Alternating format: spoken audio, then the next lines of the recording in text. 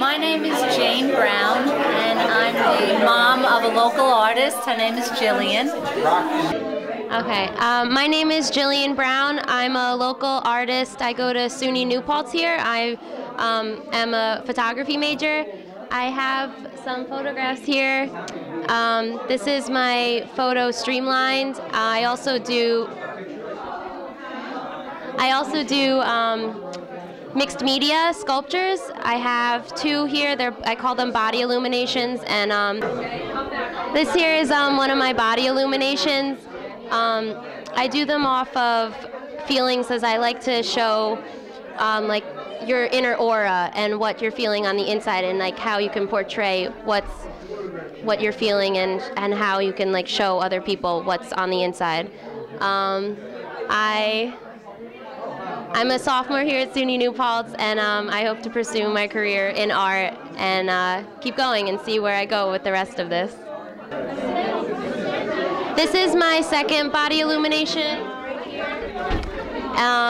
This one has more of a ocean beach theme to it. This one really like glistens, and I'm really in love with this one. I'm gonna feel pretty detached if it sells.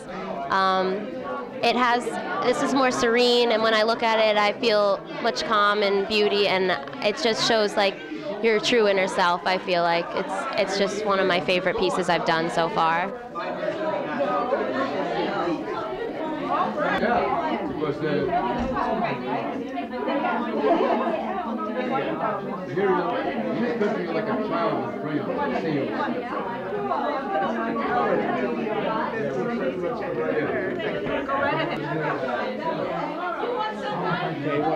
Oh, all right, guys. Give me the name. Sure, this is Richard Ianni's work. It's the praying mantis for an extreme hunter might enjoy this as a trophy, but he makes most of his work out of found artifacts. I'm sorry, he makes most of his work out of found artifacts. So the antennas are made from straws, and the eyes from Christmas balls. So it's a lot of reused materials, and a technique that was really originated out of paper mache, but evolved into the use of epoxies and taping and cloth and mixed media. So we incorporate all kinds of mediums. So here you have a friendly jar man made out of bottle caps and clothespins and washers and all kinds of little things. And he's got a lot of character and ready for the holidays. Again, Richard Ianni's work. This is one of Richard Ianni's more friendly creatures from his very active imagination, made out of a vitamin bottle and some discarded materials, rubber hose and coat hangers, ready for the holidays. That's ceramic? It's not. It is plastic. It's actually a vitamin bottle. So if you opened it up,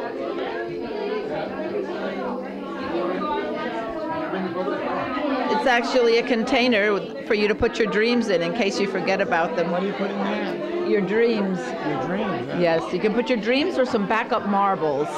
Either one would work. I have some interesting dreams. Oh yeah, yeah. Now these are rocks and fish from Montauk. The rocks originated glacial stone and beautiful tumbled stones by the water, and they've been turned into fish by adding polymers, epoxy polymers, and glass eyes, and they're now waterproof, and they're. So here we have a stone that has now become a sea turtle, and a symbol of our quest to protect the water and our earth. So these are the Peace on Earth turtles made by Richard Ianni. Actual stone? It is an actual stone, yes. And here you can, in this case, you can see the stones. These are from Montauk, and you can still see the stone before they were drawn on with colored pencils. So these are lovers. And just to remind us that we live on a planet with many sentient creatures that deserve our respect, and we need to not pollute our waters. So we're working hard on that issue, and we communicate it through the art.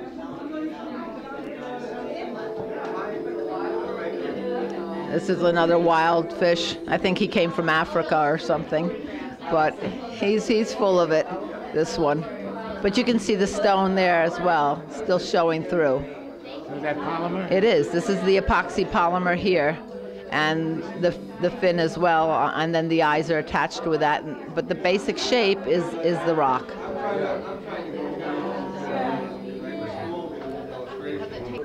This is a very interesting piece.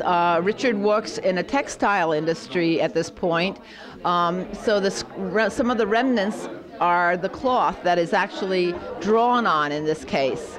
And the boards that are discarded on the pallets were used as the backing, belt buckles that were discarded as well, frame it in. And so again, another piece made from all discarded materials joins the ranks of the Unframed here. Another wonderful creation by an unframed artist, Richard Ianni. The belt. Where does he get the belt buckle? The belt buckles. It's a very interesting story. When we purchased our property upstate, the owner of the junkyard's son had been hunting our land forever and ended up being a very close friend who we kept out of trouble for many years. And as a result, Richard got the keys to the junkyard and was able to collect anything that they found for him. And after a while, the owner knew what he liked, and he likes repetitive forms. And in this case, we ended up with boxfuls of discarded belt buckles from an industry that had gone under. So. Do you have a website where you sell these things? Yes, actually Unframed Artist Gallery right here. Michelle and I are co-founders of this. What's the website? www.unframedartistgallery, that's artists plural, gallery.com. Artists what? Plural with an S. So it's artists because we're a co-op gallery. So there's many of us involved. Here's Francis, one of our chief organizers here. Francis's son is a wonderful artist as well, Paul Sandiford. And I'm supportive, and that's all. So as I said, we hope to. I just came now to see the show and see what's happening. Your son, Basha, actually, he was getting you when you bent over. That's my shot. You bend over. Thanks, Bill. I'm good. The woman sitting behind the desk here is Basha Mariansky. She is a curator for international shows at the Chelsea Gallery down in Manhattan, and is a wonderful member of our Unframed Artist Gallery, with several paintings here at this exhibit. Expert in watercolors, and has really worked hard at uniting people all over the world through the arts. Canto is the featured artist for Unframed Artists on in the local paper. Her beautiful piece was just this week. In the new Paltz Times, looks like. In the new Paltz Times. I So just maybe you walked can tell us a little bit about that. Yeah, I just walked in and found out about that, which was quite lovely. This is the goddess Sekhmet, who is an ancient Egyptian goddess and has some wild stories about pomegranate juice and mistaking that for blood, and it's the honoring the feminine divine, definitely, which is part of my mission as an artist. I also have more ethereal images, like the fairy unicorn here, which is this horse was my soulmate for 18 years and passed about 2 years ago, and I miss her terribly. She was definitely one of the closest beings in my life. And this is the goddess Tara. This is part of my goddess project. I think I've painted over 50, 60 goddess paintings right now. Some of them have been in calendars. They're in a goddess oracle deck, things like that. When I was a teenager, I was looking around for images of women in power, women who are empowered. And I couldn't find very many images like that in the 60s and 70s. So I decided I wanted to make those images. And I started I think when I was in 7th grade because I was very interested in mythology, and I was very interested in the women in mythology.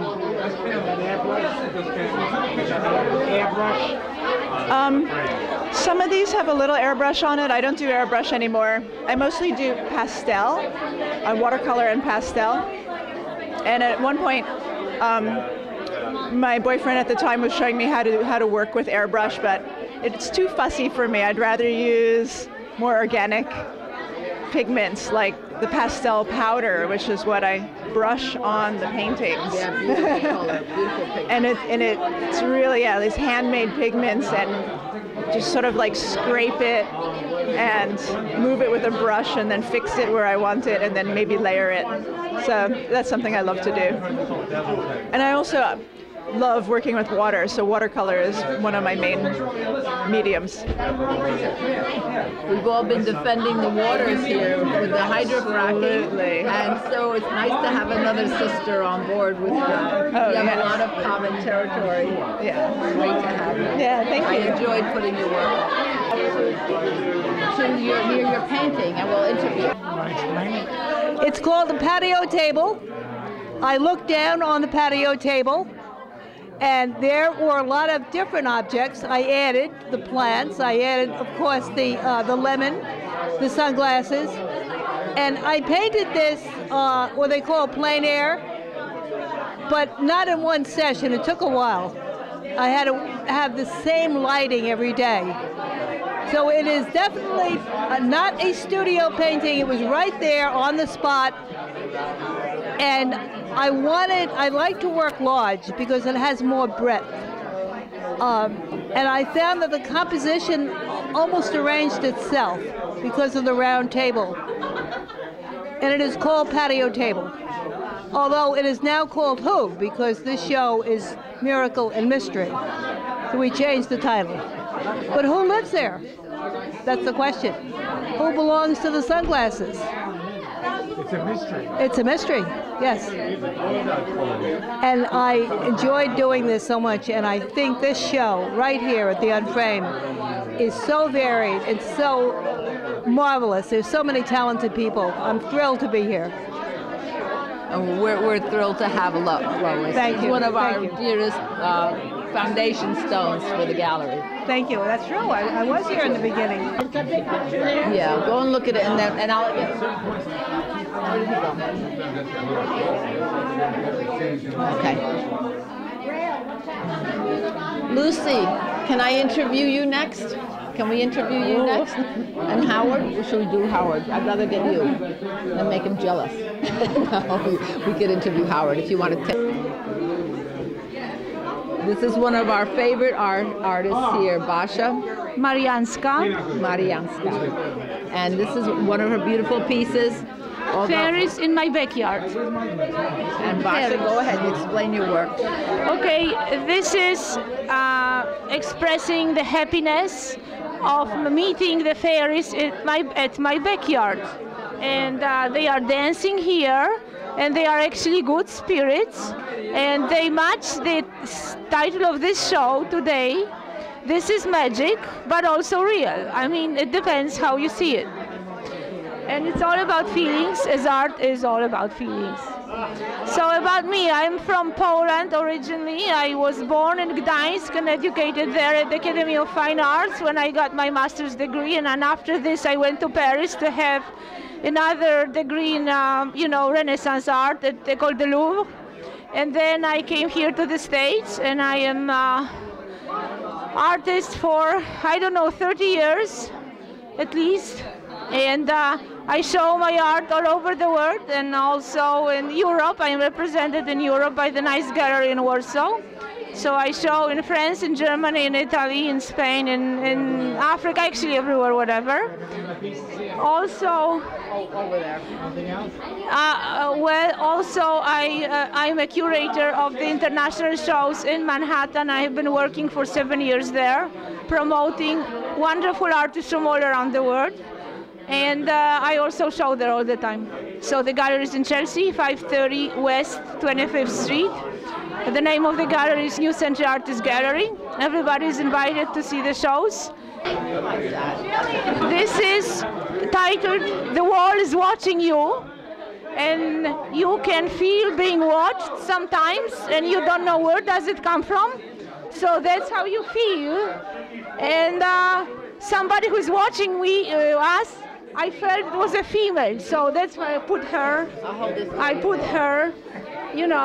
Dressed, but she's coming out of the wall, and that's how I perceive this. That's my imagination. That's a beautiful piece. Thank you so much. Thank you so much. This piece worked very beautifully with one of our other international artists, Amal Al-Mazir, Yes.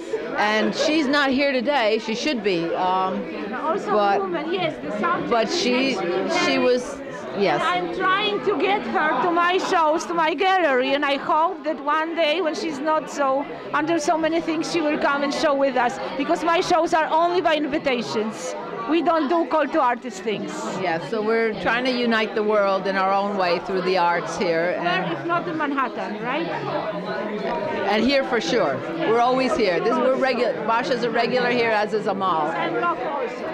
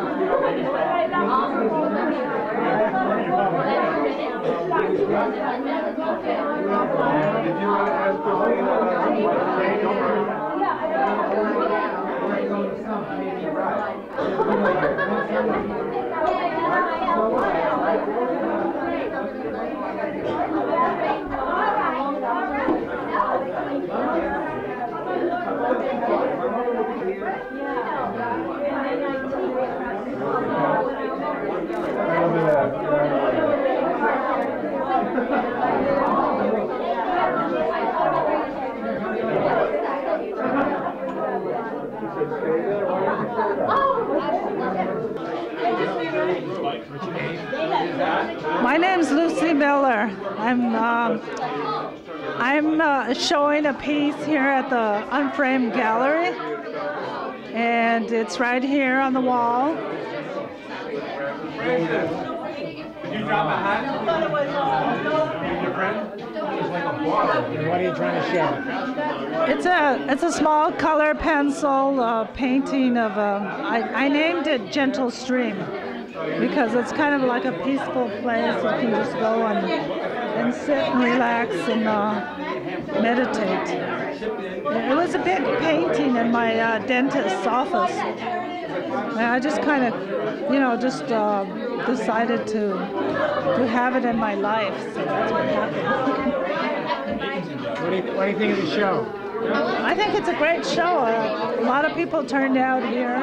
As you can see, there's a lot of people. Where's Howard's work? Where's his drawing? It's right there. He has several pieces.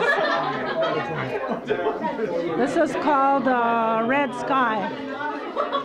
It's very nice. One of my favorites. Hello. Sir, do you want some comments on the inmates' pictures? What could I help you with? What would you like to know? Would you like to explain any of the paintings? Well, you wanted comments on the inmates' art over there. Is that right? Yeah. Come on, this school. Can you make it over there? Daisy, come on over. What's that? Yeah, okay. We all worked on it. I don't know exactly. There's a certain element of insanity in it, I think. It's sort of... He's a prisoner? Apparently he is. I'm not sure what prison he's in. But these are apparently letters that he has sent to someone. And see, it's very... This guy's in prison? Yeah, this man is apparently. At least he's keeping busy. Well, it is, and it's very carefully done, if you notice. Very. It's done on envelopes. It's done on envelope. Well, because he wanted to convey this to the person that he's sending it to, and it's. I think it has an element of kind of insanity to it too. It's a sort of a unrealistic quality about it. Sort of an escapist art. Escapist art, yes, that's right. Escapist art, yeah.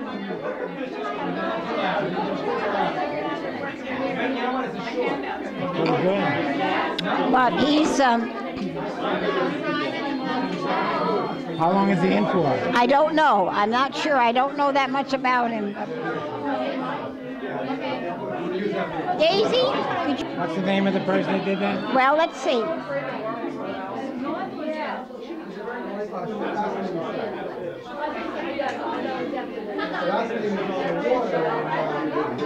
Elijah, I don't see the name really. I'm not familiar with I don't know of a name.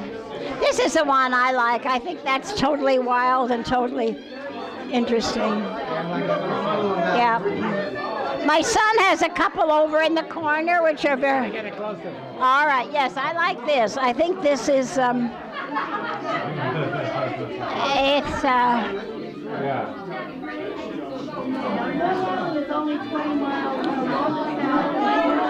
Sorry. Hey, Brian. I'm sure you'll edit. That's an interesting one. I don't know. I'd like to say the University of Heidelberg. What part of Brooklyn, Marty?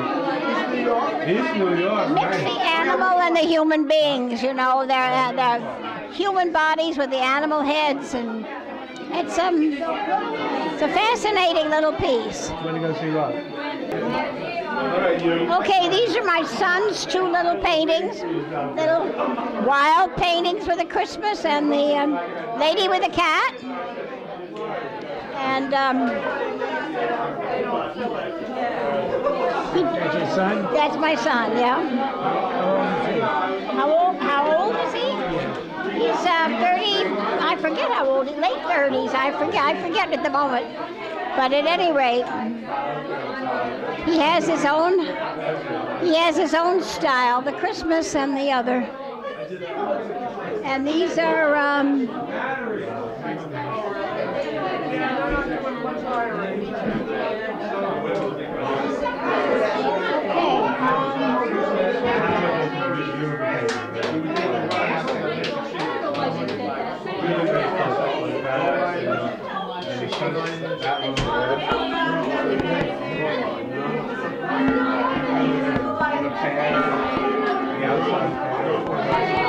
So at the same time, we might have a lot of things that we would like to get rid of, and we could express it in this wonderful ritual we're going to have. So everybody. everybody will write down here in the paper whatever you want to get rid of, never come back again this next year, and put it all in the fire. All right. So hey.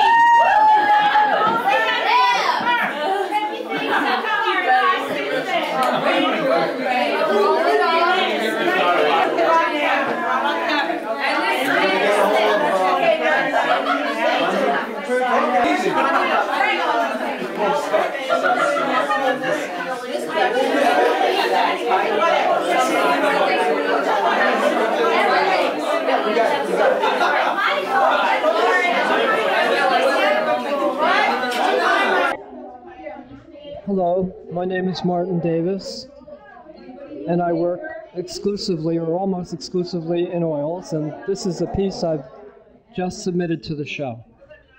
Can you tell me something about the painting? Yes, well, I had difficulty controlling bright colors, so recently I started working in grays, and I did, mainly I started doing that by buying some raw sienna, and I mixed my magenta and cobalt blue and raw sienna, and so I can get a full range of color. Is that pastel or oil? It's oil paints. That's how we get on Edward Davis. Yes. Are you the retired wizard, or is that the name of it? Well, I didn't intend for it to look so much like me as it does, but I guess that was a subconscious thing that happened, and I had to submit something, so I submitted this as is. Do you have anything else here? I don't, not today. Any other paintings you'd like to comment on? Anything you impressed by? There's a number of paintings here today I'm impressed by. It's really, there's just so many here that are so good that I don't want to single anything out. Okay, anything else you'd like to say, Martin? Merry Christmas. Okay, thank you.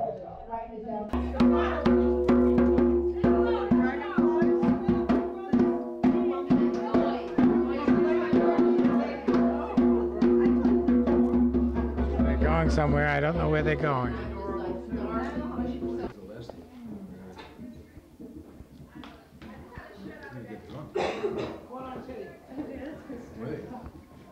Howard Miller. There isn't much explanation to this painting. It explains itself. It's just, it's hot. It's hot and alive.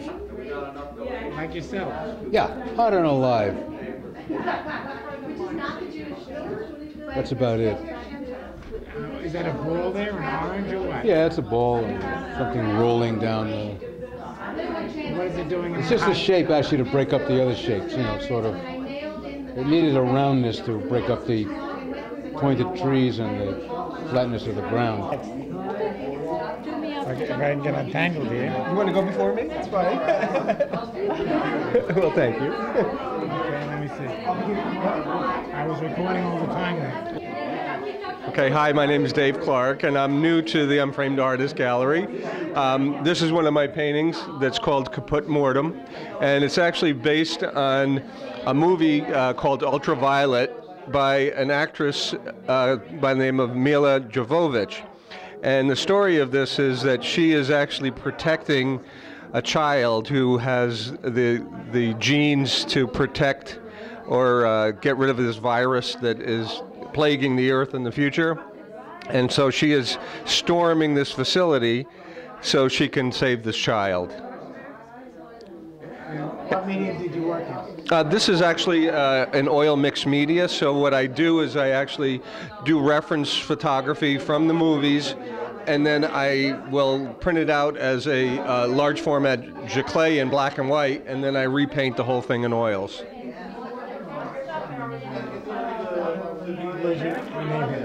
Yep. And I'm from Southbury, Connecticut, and I've been an artist now probably for about 30 years. I was trained in commercial art and illustration, And now I'm taking lessons with an impressionist, and this is pretty much some of the photorealistic nature of the way I'm painting. I'm trying to get out of that a bit and be a little more expressionistic in my painting style and stop being so much of an illustrator. But it's a hard habit to break. Hi, my name is Johanna Schwarzbeck. I'm a painter, and I like to introduce my painting, which is called The Magical Tree. I submitted 3 paintings to this show at the Unframed gallery. I also have Krishna's Eyes Are Watching and The Magical Horse. And this one I think is a very nice one. I get a lot of compliments for it. It's a tree that when you step back, it's inspired by an Indian painting that I saw somewhere in a catalog. And I used the inspiration to create a life tree that later I discovered myself when I stepped back and look at it, it has 2 faces, that one looks in one direction and one in the other. And my interpretation of it is that it is the lovers that are parting. And it actually does ring true for me in my own life, that I have parted from a long-time lover and friend and life companion. And I guess that's what came out of it. Going in different directions, but still being totally entwined and combined and together and loving and caring for each other. And so the tree actually, that is a tree, is infiltrated by other trees, rivers, meadows, and foliage that is going all over the place. So anyway,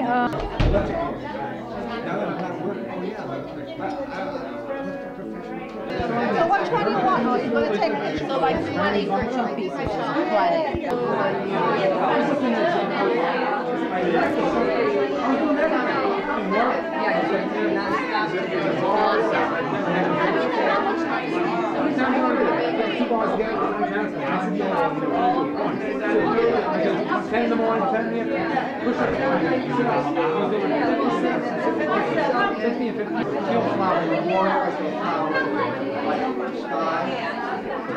What's your name? Hi, my name is Myra. I live in New Paltz. I'm a resident. I'm presently at an art show. I'm asked, what do I think of the show? Well, it's not so much that I think, like I'm in the thought process, but in a feeling process. I feel that everyone has something very special to offer here, and especially the merriment. And as the person interviewing me right now and allowing me, so to speak, to use his device to talk into, I've seen him with his brother, and to me that is art. I've seen his brother hold his shoulder and walk him when he was incapacitated due to probably some kind of malady that comes with aging. But it was just wonderful in the culture to see something so exceptional like that. And so that's art to me, and I feel like everybody who's generating their art pieces are definitely coming from a space that's not destructive, because they have a focus that alleviates their ego and gets them into some real earnest pursuit. So that's how I feel about, for now, for art. There's so many things I could say about art, but thank you very much for this opportunity. She wants to bring that one over here. Hi, my name is Ruth Pine. This is my piece, Magical Mystical Gypsy. I'm here at Unframed Artist Gallery.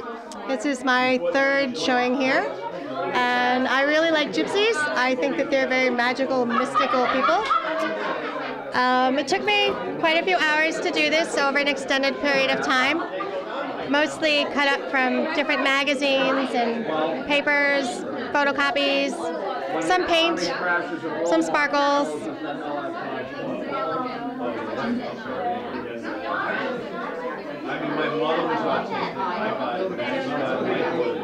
What is it supposed to show? Well, I've always been fascinated by the life of gypsies. I created this piece before the magical, mystical theme, and it just seemed to me that it fit the theme. It's not showing anything except for what the viewer wants to see in it. I think gypsies can live a nomadic life, and although the life of gypsies certainly is not now what it used to be, I think there's many different cultures that have a gypsy personality, and I've always felt a kinship with that. And I'd like to really give Unframed artists the crown of a good name. We have such beautiful artists here and such beautiful art. Thank you. Thank you.